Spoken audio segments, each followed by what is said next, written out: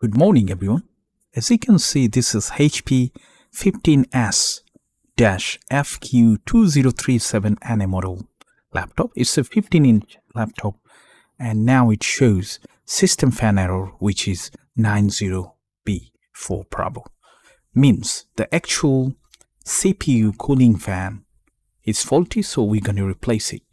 So I'm going to show you how to replace that for this model.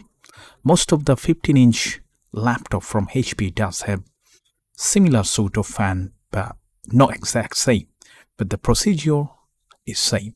So first of all, you need to order a replacement fan. If you do have this sort of error message, you can choose it from eBay. You can get it quite cheap and easy to get it. Okay, so first of all, we're gonna take those screws out from the actual back plate, and before you order, check not only the model number of your laptop, also you need to check the unique model number from the faulty fan. Okay, most of the time they do printed model number for each and every parts and component, so try to do that, otherwise you're going to end up with different model. Okay, so let's take out all the screws. As you can see, there was a rubber strip to hide all those screws, so make sure you pull the rubber strip carefully and then take out all the screws.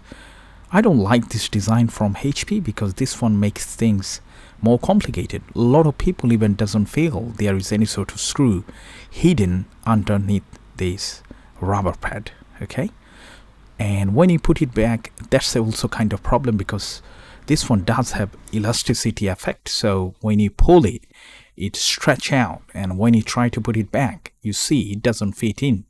But if you leave it for a couple of hours, it's gonna squeeze in and you can put it back normally. So first of all, switch it off, take out all the screws, pull the back cover off, disconnect the battery, and then take out all the screws from the cooling fan, and then you can carry out this replacement. So when you have faulty CPU fan, if you replace the fan, that wouldn't solve the problem. Why?